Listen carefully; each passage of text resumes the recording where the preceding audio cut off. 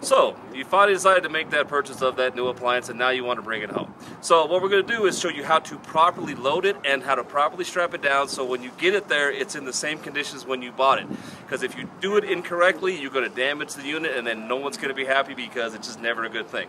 So I have the two helpers here. They're going to load it into the truck. Now you do not want to do this by yourself. You want to make sure you have someone with you. This is real easy when you have a washer, dryer, something along those lines. Now, on any appliance, you pretty much want to make sure the back of the appliance is facing whatever it's going to go up against, okay? That will ensure, because that's the least amount of damageable parts are on the back. The sides, the top, the front, those are all going to be visible on most appliances. The back's never visible, so if there is a little issue, the back's not the bad place to have it, but you want to be careful, okay? So what we want to do is you want to slide it in, okay? And then you want to take the blankets. You want to bring the back over the back and over. Make sure you're all the way down to the bottom.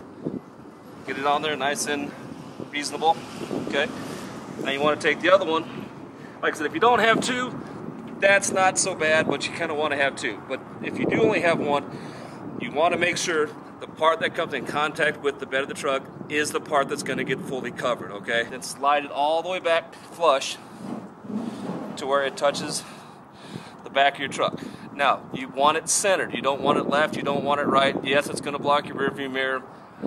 Sorry about that. That's the way it's got to be. Because if you go to one side or the other, the truck motion can actually move the vehicle. Okay, like I said, I can rock the truck. Now, the proper way of doing it is you want minimum 2 straps. Okay, I'm going to strap one on the bottom.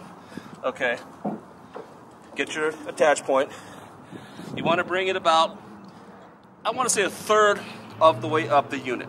To do it properly, I'm going to take one more across the top, okay? Because the problem is most vehicles don't have a high enough attachment point for me to go up, over, and then back down, okay, on the front. This one's going to move, this one's going to slip. So what I want to do is take my strap, and this is for washers, dryers, ranges, dishwashers, things along those lines. So now I'm going to put both of my points of tie down on the same side, okay? So I'm going to hook it on, I'm going to run it over the top. Now, I don't want to be up against the control panel if I can absolutely possibly avoid it. Just remember, if you over tighten, you're going to start bending the unit. We don't want to do that, okay? So now that I got both of these on, okay, I'm going to start tightening these things. Take it snug. As you see, I'm pulling all the slack out of the blanket. Okay. What you're looking for is something about like that.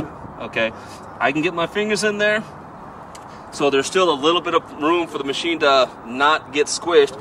If I can't get my fingers in through here, you are way too tight, and there's a good chance you're going to squish your machine and bend your machine. So you want this tight, but you don't want it to the point that you can't get your fingers in there. Drive carefully, take your time. You just spent a lot of money on a real nice appliance. We want to make sure you get it home, so don't be in a rush, okay? And now that strap, just like I said, make sure all your straps are out of the way. Like I said, give it one more good push. That's not going anywhere. As I push this, the whole truck moves. Therefore, it is good, solid, and tight. It's not going anywhere, okay? At that point, now you can load up and you go home. So if you have any further questions, don't hesitate to ask your salesperson. They'll be more than glad to give you more helpful tips on how to load these things. Have a wonderful day.